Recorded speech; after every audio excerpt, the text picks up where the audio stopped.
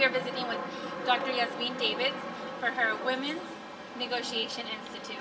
And Dr. Yasmin, tell us a little bit more about the Institute and what you guys have been doing within these past 3 days. Well, I have a group of women that we're empowering and teaching them negotiation skills for about 7 to 10 years now, and I saw that women were not applying the skills that mainstream negotiation was teaching them. So I developed these new strategies for women that weren't as cutthroat, as they say, in order for women to be able to apply them to the real world situations. And I tried them out with different women and they loved them, and I realized that we are so integrated as women. It's not just the skills of negotiation. We have to really address the confidence level to apply these skills. So this is an all-encompassing program that covers all of the different issues of women having to do with empowerment all the way to negotiation skills. Yeah, and I know you're an expert, you're a negotiation consultant all over Latin America and the U.S. for Fortune 500 companies. With these group of women that have graduated from the Institute, what do you see are the predominant cultural barriers that are keeping them from really getting into the negotiation corporate room and, you know? I would say the core issue is the assumption that they have that they cannot question issues. When they have questions, they don't want to sound dumb, or they don't want to sound like they don't know what they're talking about, like we're supposed to know everything. Therefore, they stay quiet, they don't ask questions, and they go off assumptions that are most of the time untrue. And it hurts them because their lack of ability, it's not even that they lack the ability, it's the confidence to ask questions. I teach them, you ask questions. If you don't understand, then you ask all the questions. If you sound dumb, then so be it. They don't sound dumb, but it's their own perception of how they think they're going to sound because they don't want people to judge them. We fear, especially Latinas, to be judged because we're taught all our lives, you know, ¿qué dirán? What are they going to say about us? So make sure that you always give the best image, and it really hurts us because we don't allow ourselves to grow without asking questions. Thank you. And I know you've graduated over 100 members within the past 3 months. Tell us a little bit more about the initiatives you have with business entities and political entities in Southern California. Right now I have a partnership with the California Hispanic Chamber of Commerce, where our Latina initiative is to graduate 1,000 Latinas through the Women's Institute of Negotiation. And we have gotten funding from different sponsors to do so.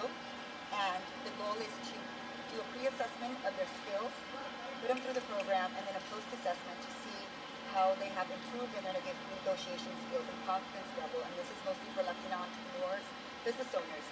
And then I have other programs that I'm in negotiations with right now, funding Latinas to go through the process of the program also. So there's a lot of things, and within 90 days, a lot of things in the works, but already starting the initiative with the California Hispanic Chamber of Commerce and the National Latina Business Women Association. Great. And I know you have 2 books. Three books. And tell us a little bit more about the books and what the underlying overarching theme is.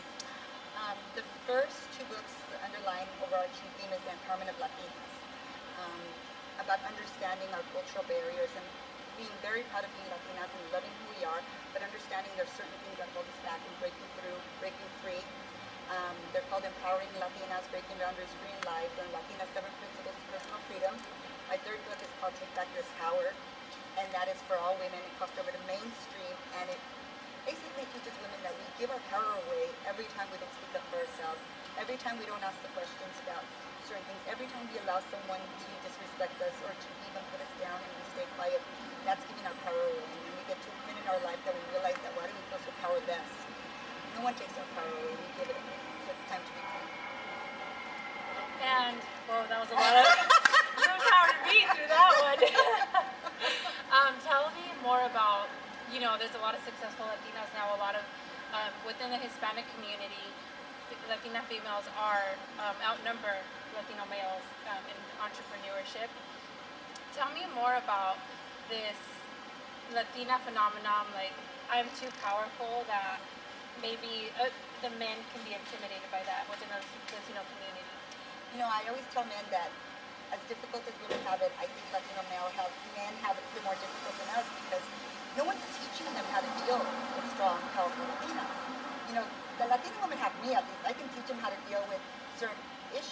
about, moving up, but no one's teaching the men how to deal with this. And we're not easy to deal with. I mean, we're beautiful, lovable, but we also want to succeed. And so I think that Latino men, what they tend to do is if they feel that they can't make us happy, they'd rather not even try. And we have high expectations as powerful Latinas because we work so hard to where we're at. We expect men to love us the way we want to be loved, the time we want to be loved, how we want to be loved. So it gets difficult. I really think that if there's someone or something that can help teach Latino men how to deal with this, those are really, softies. At the end of the day, there's just certain areas that we need their support, the Latino male support. So until somebody steps up, hopefully a male who does that for Latino men, I think it's going to continue to be difficult. I'm Martha Elizabeth Hernandez. I'm a realtor with Century 21. I've gained so much, I can't even begin to express just everything that we have learned. But there was a lot of emotionally professional growth during the whole three-day training or program. And I think one of the best things that I learned about myself, as I said, it's professional and personal growth.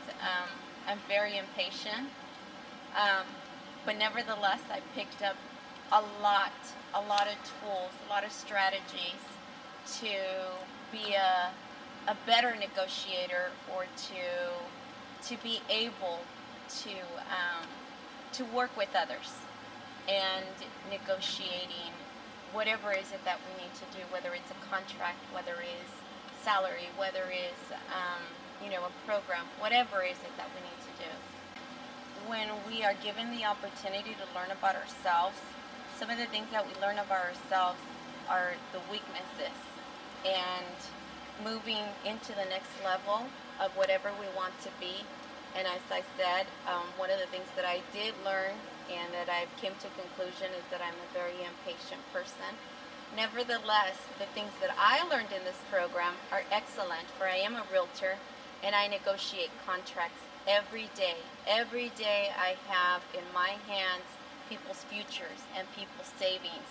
So this is such a great program because it has so many tools that allow you to learn in every aspect of your life that will help you deliver the services you are already delivering to the max, and to just deliver the best that you can to your customer, to your clients.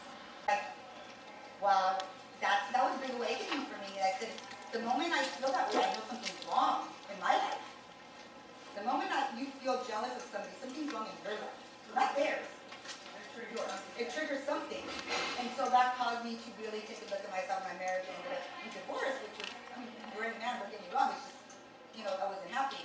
And so I realized that every time a woman looks at another woman goes, oh, about this and that, it's about they're not happy with you. That's why I'm telling you, you always need to try to break through that wall. It has nothing to do with you. It has to do with them. They're not happy with themselves. So the other time was when, only one time in my life, I've been an entrepreneur since I graduated from college. Only one time in my life I worked for somebody and I was miserable. And so I saw somebody that was doing something in business and I was like, she makes it sound so easy. Like, and then I thought, God, what's wrong with me? I caught myself once again, I'm not like that. I was like, she's doing what she wants. And right now I'm not. So I knew, okay, I took this job to, financially stabilize, to see if I could do this, and I realized I couldn't because I was not happy. My emotional well-being is connected to my health. I think that I have been through a lot of tragedy in my life. Everything from every type of abuse, addiction, you name it, I survived it, suicidal, and sharing my story about hitting rock bottom and bringing myself back up has really helped a lot of Latina women because there's no shame in it. Most of what happened to me was not my fault, therefore I'm not going to carry someone else's shame, and I am proud for what I've overcome and I'm a better person because of it. So the ability to say, don't be ashamed for things that you had no control over. You were a child when it happened to you, therefore it was not your fault. You need to stand up, be proud of who you are, and say, I survived this, therefore there's nothing in the world I cannot do. Awesome. And do you have any last words for all the viewers out there? Just there's nothing, I really do believe there's nothing in the world someone cannot do if they want bad enough. You just have to set yourself out to do it, create a strategy, and come to my course, I'm just kidding, and do it. I believe you can live the life of your dreams. I am, and I've created it. Great. And how do we get in contact with your how can people find out more about the Institute and how to reach you for any other business negotiations?